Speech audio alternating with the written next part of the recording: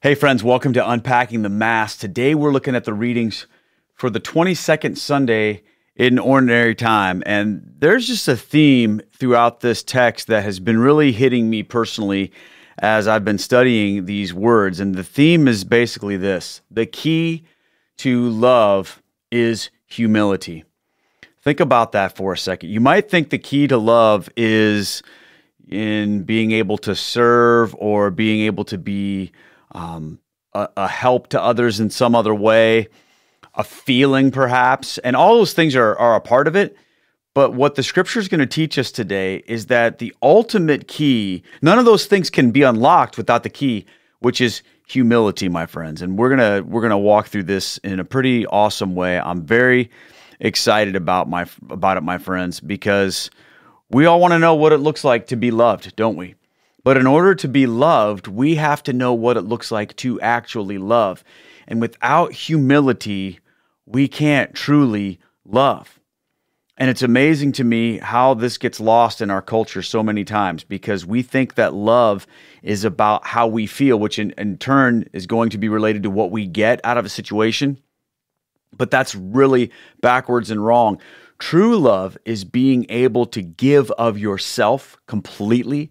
And you can't truly give of yourself completely if you have all these expectations about what you want to get in return. And that's what we're going to look at today. All right, we're going to start with the book of Sirach, chapter 3, for our first reading. And it reads this way: "My child, conduct your affairs with humility, and you will be loved more than a giver of gifts.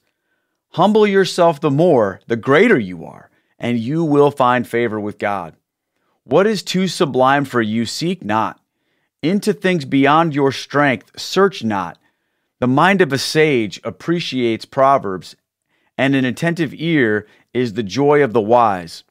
Water quenches a flaming fire, and alms atone for sins." We really need to give this a thought, my friends, because we think that lots of times, we deserve love based on what we do for other people, which flips around to when we do things for other people, we think we deserve things in return.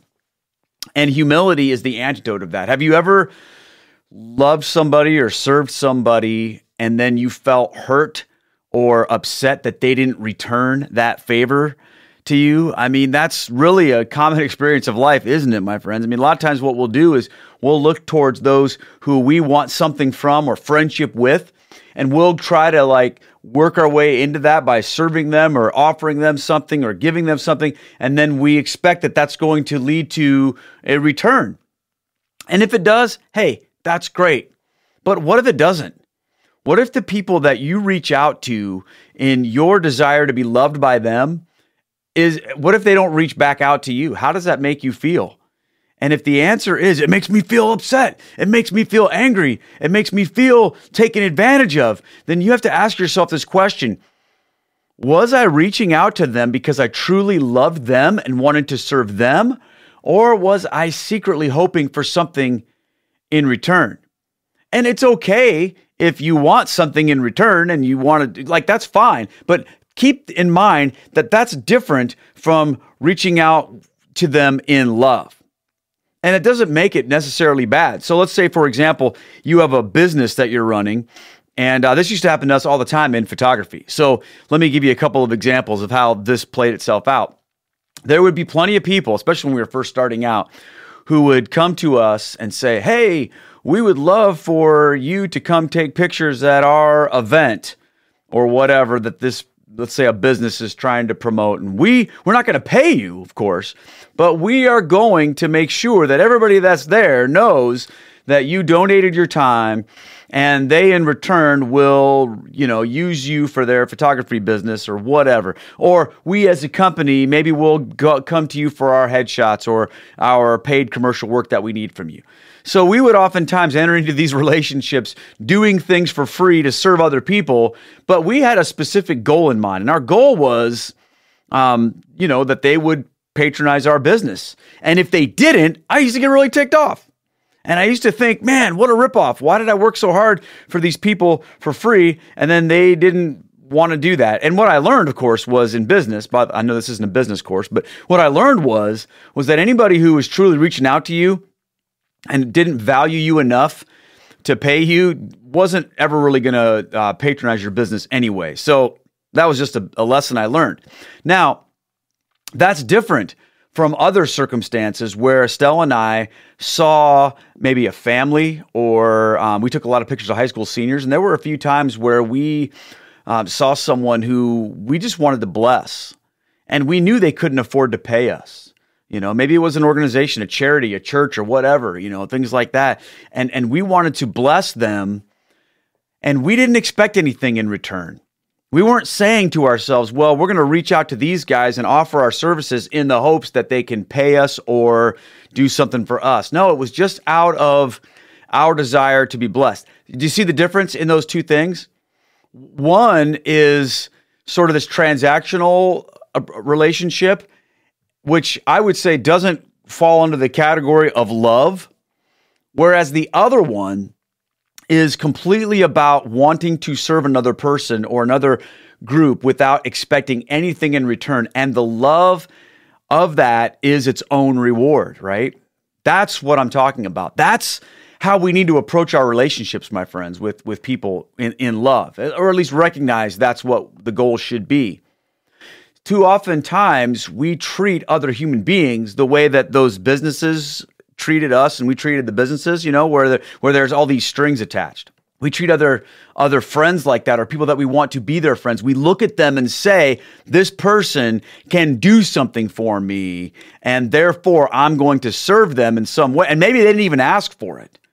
It's interesting, but that happens all the time, doesn't it? Have you ever had someone volunteer to do something for you that you didn't really ask for?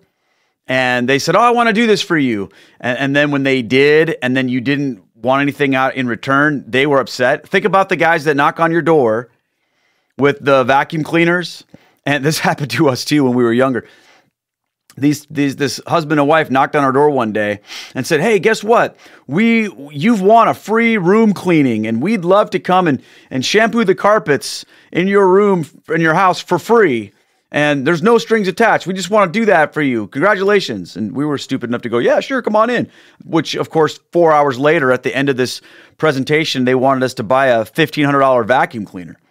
And when we didn't, they were like, but don't look at all the work we just did. We cleaned this room for you. Have you ever experienced that in a friendship where someone has served you, but you quickly learned that there were strings attached? That happens. And we have to make sure that we aren't like that, my friends, because true humility isn't loving someone with expectations of what is going to come to you. Now, I know, and I'm not beyond understanding this, that even in our friendships and relationships, they're not supposed to be one-sided, okay? And if you find yourself in relationships with people and you're always reaching out to them and they're never reaching out to you, you're always serving them and they're never serving you, then maybe it's just time to reevaluate that relationship, or understand that it is what it is.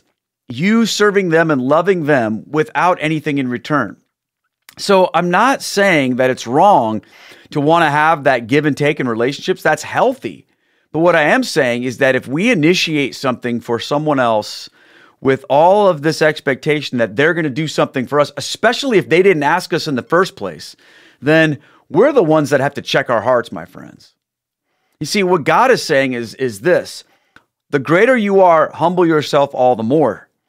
And we see a lot of this too in our lives, don't we? Oftentimes people, when they achieve a certain level of status in society or success in their field, they tend to think that other people should serve them all the more. I've seen this countless times in ministry, where people who have successful ministries start to want to be treated like rock stars and start to want to be given special treatment from other people. And they don't want to do certain things, or they don't think they should have to do certain things or whatever, that are just like normal things. And, like carry their own stuff or drive themselves to the airport or whatever it might be, my friends. When I hear things like that, it just cracks me up, because the greater we are in ministry, the more humble we should be. The greater we are in life, doesn't matter whether it's ministry or life, whatever it is, the greater we are, the more humble we should be. And it says this, that we will find favor with God. Okay? Keep it simple in your life. It says, what is too sublime for you? Seek not into the things beyond your strength. Search not. Now, he's not saying don't try to expand your knowledge, but what he's saying is this: be okay. Be okay with who you are. Be okay with who you are. And remember that the wise person is the one who listens, not the one who's always trying to interject themselves into everybody and everything else. Okay? Kick that around, my friends. I think there's a lot of truth here in this. And there's a ton of more stuff we're going to get into in this. And then we're going to do something at the end of this, Unpacking the Mass, that, something I need to do and something that all of us need to do. Okay, let's look at our responsorial psalm from Psalm 68. God, in your goodness, you have made a home for the poor. The just rejoice and exult before God. They are glad and rejoice. Sing to God, chant praise to his name, whose name is the Lord. God, in your goodness, you have made a home for the poor. The father of orphans and the defender of widows is God in his holy dwelling. God gives a home to the forsaken. He leads forth prisoners to prosperity. God, in your goodness, you have made a home for the poor. A bountiful rain you showered down, O God, upon your inheritance. You restored the land when it languished. Your flock settled in it. In your goodness, O God, you provided it for the needy. God, in your goodness, you have made a home for the poor. Now, what's this all about? This is about understanding that God provides for those who don't provide for him. Now, you might say, that's not fair, Keith. Nobody provides for God. But I think this is a great example of God isn't saying to people, all right, whatever you do for me, I'm going to do for you. So what do you got? God is willing to provide a home for those who have nothing. The father of orphans and defender of widows is God in his holy dwelling. God cares about those who have nothing to offer him and nothing they can do. And that's really the point of all of this, as we'll see in our gospel reading. The place where God is trying to get each of us to be is the place where we can love others who can do nothing for us, because we recognize that love in and of itself is its own reward and is truly revealed when we serve others who really there's no way we can have an ulterior motive because they can't do anything for us. Let's look at our second reading, my friends. It comes from the book of Hebrews, chapter 12. Brothers and sisters, you have not approached that which could be touched, and a blazing fire and gloomy darkness and storm and a trumpet blast and a voice speaking words, such that those who heard begged that no message be further addressed to them. No, you have approached Mount Zion, and the city of the living God, the heavenly Jerusalem, and countless angels in festal gathering, and the assembly of the firstborn enrolled in heaven, and God, the judge of all, and the spirits of the just made perfect, and Jesus, the mediator of a new covenant, and the sprinkled blood that speaks more eloquently than that of Abel. Now, what in the world is this talking about? Friends, this is calling us back to Exodus chapter 19, when the Israelites came to the mountain of Sinai and they were like, we don't want to hear from God. The mountain was like, with fire, and it was divided from the people, and they were commanded to wash their clothes and abstain from sexual relations. There was thunder and lightning and a thick cloud and a sound of a trumpet and smoke and fire, and all these people, they heard God, and they were just like, we're not going up there to Moses. And, God spoke to Israel from Sinai, but basically there was this fearful separation. And even Moses said in Deuteronomy 9, I am exceedingly fearful. And what happened? As a result of all of that fear, they didn't understand God's love. They just were terrified. So what did they do? They worshiped a golden calf and said that it was this golden calf that was the God that delivered them from slavery. What the writer of Hebrews is saying is, no, your new covenant is different. It's a covenant built in love, that you're approaching a living God who cares for you, who has made a new covenant for you. God, this is the point, God has shown you what it means to be loved by him because he offers himself for you. He's not saying to you, what are you going to do for me? And then I'll decide what I'm going to do for you. No, my friends, He's mediated this new covenant with his own blood. And there's nothing you and I can do to earn that or merit that, my friends, apart from his grace. He gives that to us. That's the picture of love. What did Jesus say? Greater love has no man than this, that he lay down his life for his friends. That's humility. That's the picture of humility. When we're considering what it looks like for us to humble ourselves in our relationships and in our faith, we have to model what Christ did. He laid his life down. We don't try to intimidate people with fear. Love me or else. Look at everything I've done for you. You don't try to manipulate people and guilt them and try to coerce them into loving you back. Look at all the stuff I've done for you. I've given you this. I've done that. What have you done for me?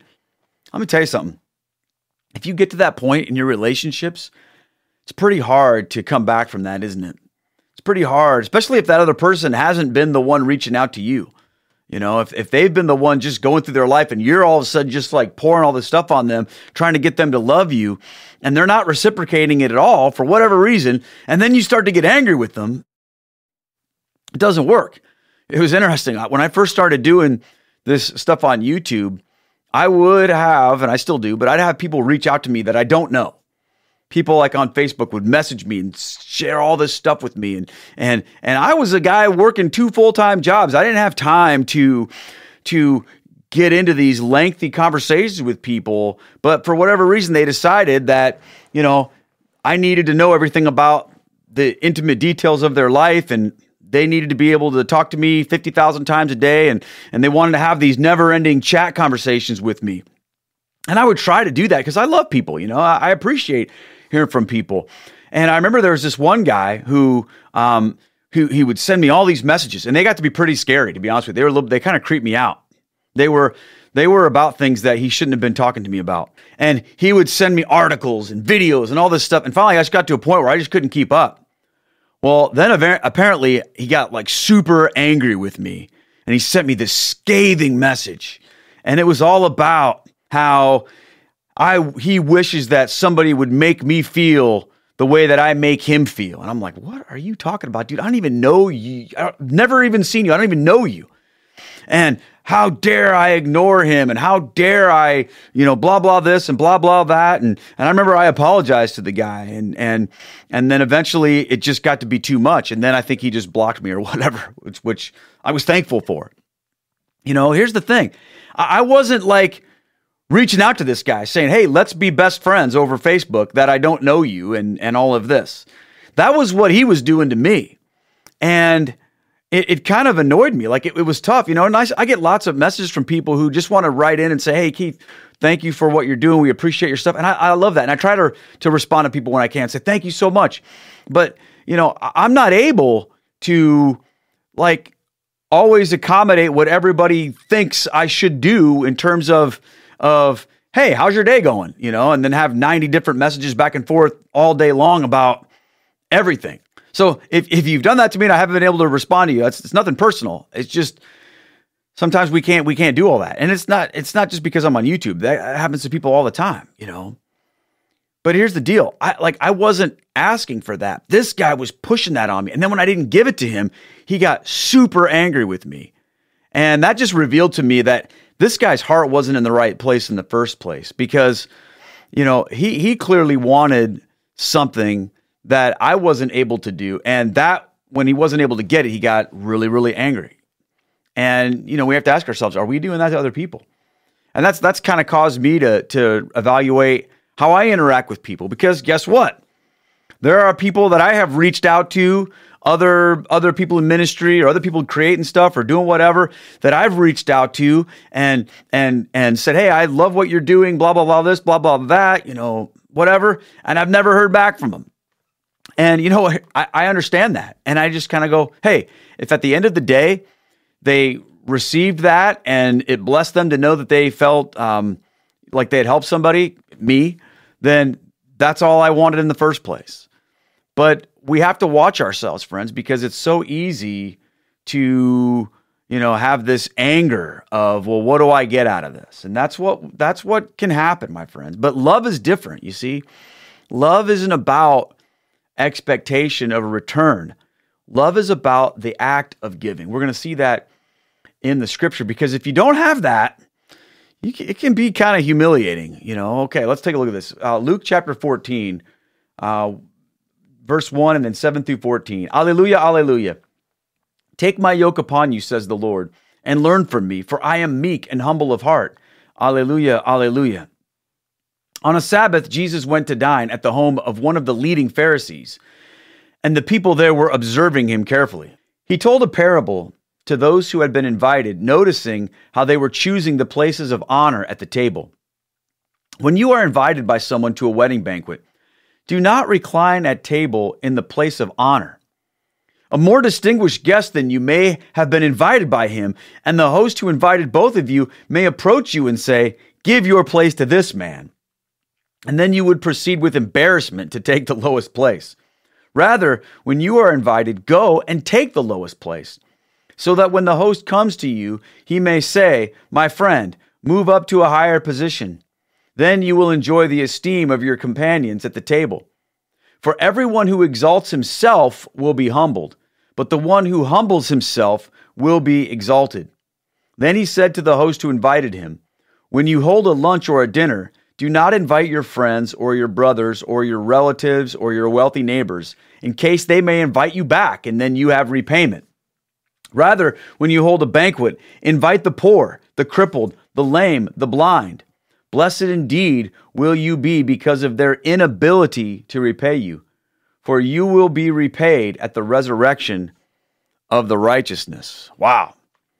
First of all, this is so incredible when talking about humility, because what Jesus is saying is take your place, but let others exalt you, right? Oftentimes we want to be exalted, and when we don't feel like that's happening, what do we tend to do?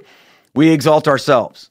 And that's never good, my friends. Have you ever found yourself tempted to try to tell everybody how great you are, and you're always like, "Oh, I'm super smart, I'm this, I'm that, or here are the things I've done, or what?" Let me just give you a piece of advice right now. Nobody likes the guy that does that or the girl that does that. If you're always telling everybody about all your accomplishments or about all your achievements, then what that reveals to people is, A, you have an unhealthy fascination with yourself, and B, nobody else really cares about you that much, because otherwise they would do it. Let me give you a great example of this. So I told you guys before about my illustrious high school wrestling career, right? Which basically was a 3-year career where I probably amassed 4 or 5 times the amount of defeats as I had the wins. So I was not very good at wrestling. Anyway, but I did it, and that was fine.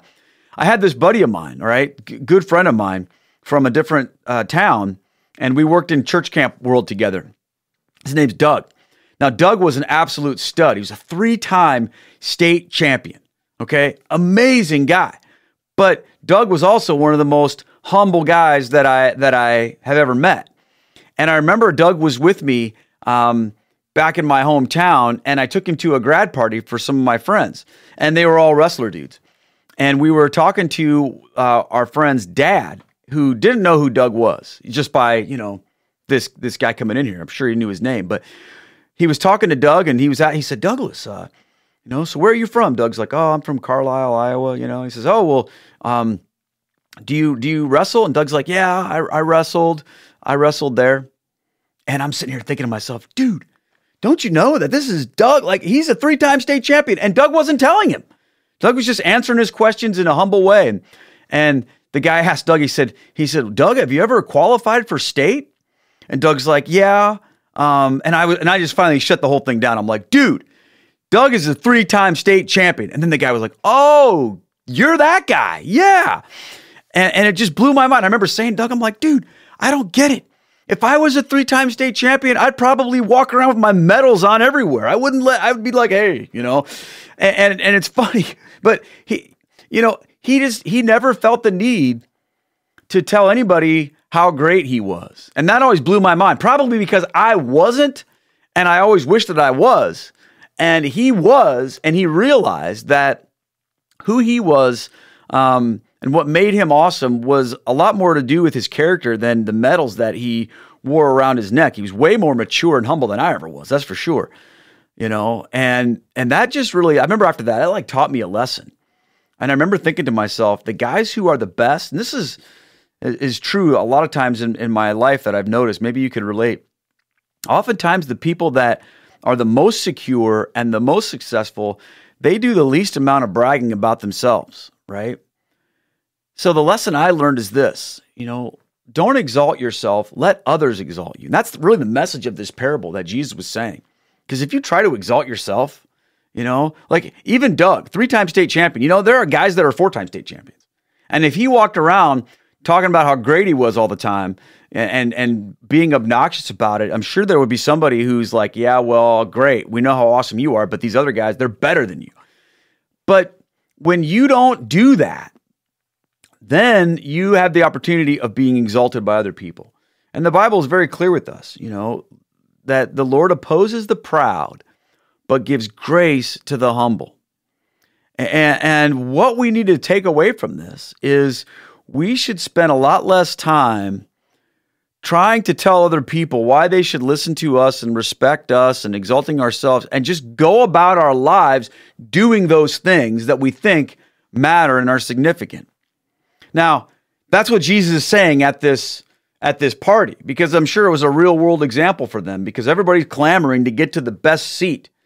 And that should never be our mindset in our lives. We should be the ones who hang back and take the lowly place, and then maybe somebody will exalt us. But what we don't want to do is ever assume that we should be someplace we're not, and then have to be embarrassed and humiliated. We don't want that, my friends. That's a sure way of making sure that never happens. If you take the lowest spot, then you'll never have to worry about somebody wanting to humiliate you. Now, practical reality, you might say, Keith, how do I do that? What does this look like in real life? Well, look at what Jesus said. And Jesus is talking to one of the leading Pharisees, right?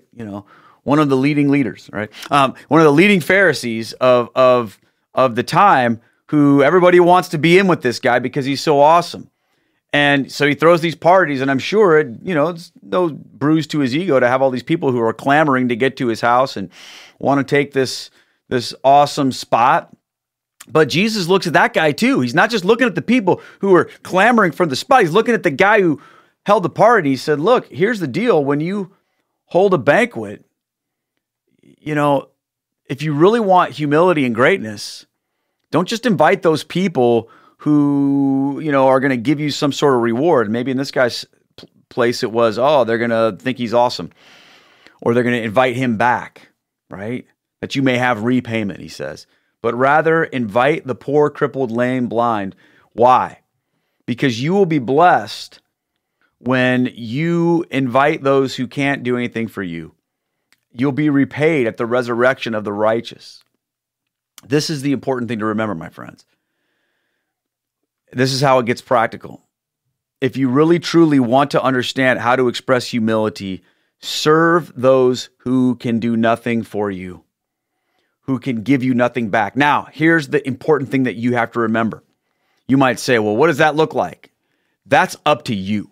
That's up to you.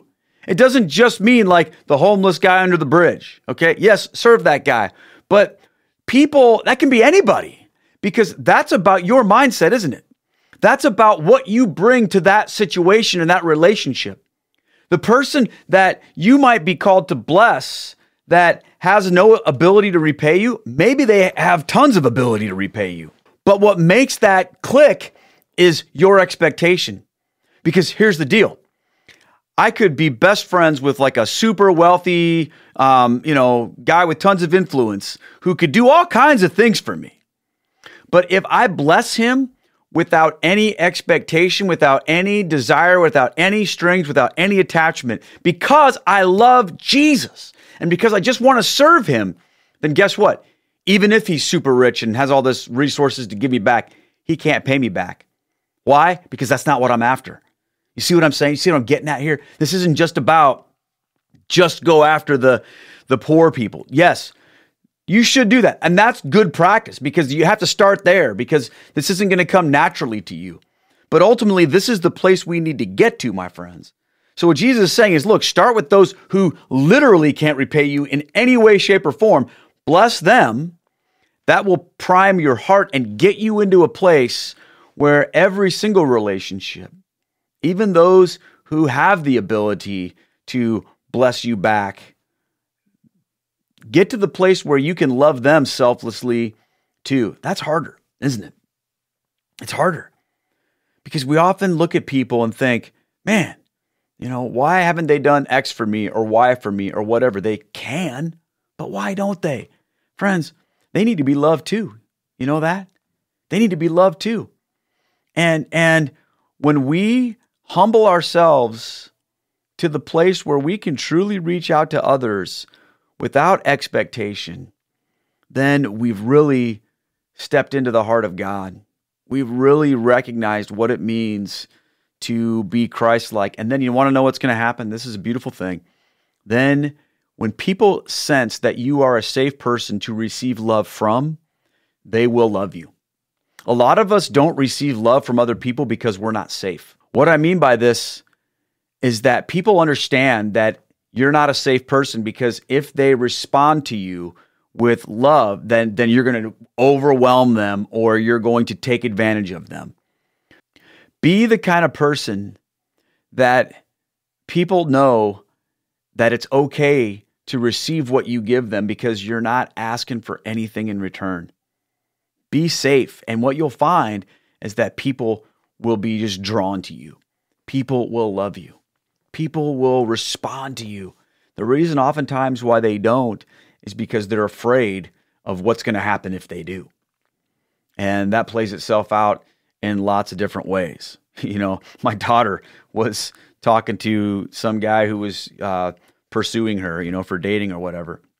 And she was over here the other night, and this guy texted her, and we were having this conversation. I said, well, are you interested in him? She said, no, not at all. And he kept texting her, and she's like, I know that if I respond to him, because he asked her, what are you doing Tuesday night? And she goes, I know that if I respond to him, then he's going to just be like, all right, I'm coming over. So she was just like, I'm just done with him. And she didn't want to talk to him anymore. Right? Now, if she knew that she could be honest with this guy and talk to him and that he wasn't going to have expectations to go on a date with him, she probably would have been like, oh, I'm just hanging out. But you see, she knew that he's not a safe guy to receive that interest from, because if she reciprocates it in any little way, boom, now he's going to go, okay, boom, this, that. Now she's in a situation she doesn't want to be in. You understand what I'm saying, my friends? See, we have to learn how to reach out without strings in love. And one of the best ways I've found to make this part of your life is this beautiful prayer called the Litany of Humility, written by Raphael Cardinal Mary de Val Y. Zuleta. That is an awesome name. What does the Y mean? Is that something? I'm on EWTN's website here, and that's who it says the author is. So I thought today we'd close Unpacking the Mass with praying this prayer, Litany of Humility. And this is one that, I pray pretty much weekly, but probably should do more of. And maybe you should too as well. So as we close Unpacking the Mass, let's join in praying this beautiful Litany of Humility. In the name of the Father, Son, Holy Spirit, amen. O Jesus, meek and humble of heart, hear me. From the desire of being esteemed, deliver me, O Jesus. From the desire of being loved, deliver me, O Jesus. From the desire of being extolled, deliver me, O Jesus. From the desire of being honored, deliver me, O Jesus. From the desire of being praised, deliver me, O Jesus. From the desire of being preferred to others, deliver me, O Jesus. From the desire of being consulted, deliver me, O Jesus. From the desire of being approved, deliver me, O Jesus. From the fear of being humiliated, deliver me, O Jesus. From the fear of being despised, deliver me, O Jesus. From the fear of suffering rebukes, deliver me, O Jesus. From the fear of being calumniated, deliver me, O Jesus. From the fear of being forgotten, deliver me, O Jesus. From the fear of being ridiculed, deliver me, O Jesus. From the fear of being wronged, deliver me, O Jesus. From the fear of being suspected, deliver me, O Jesus. That others may be loved more than I, Jesus, grant me the grace to desire it. That others may be esteemed more than I, Jesus, grant me the grace to desire it. that in the opinion of the world others may increase and I may decrease. Jesus, grant me the grace to desire it. That others may be chosen and I set aside. Grant me the grace to desire it. That others may be praised and I go unnoticed. Jesus, grant me the grace to desire it. That others may be preferred to me in everything. Jesus, grant me the grace to desire it. That others may become holier than I, provided that I may become as holy as I should. Jesus, grant me the grace to desire it. Charity is patient. Charity is kind. Charity does not envy. It is not pretentious, is not puffed up. It is not ambitious, is not self-seeking, is not provoked, thinks no evil, does not rejoice over wickedness, but rejoices with the truth, bears with all things, believes all things, hopes all things, endures all things. That's 1 Corinthians 13, 4 through 7. And one more from Matthew 22, 36 through 40. To have charity is to love God above all things for himself, and be ready to renounce all created things rather than offend him by serious sin. Friends, thank you so much for joining me here on Unpacking the Mass. This episode was a little bit longer. Hope that was okay with you, but I believe that there's a message in it for all of us. I know there is for me, and I'm so thankful each and every week that we get to walk through these readings together and that God does what he needs to do in our hearts to make us more like him. God bless you, my friends. Take care, and I'll see you next time here on Unpacking the Mass.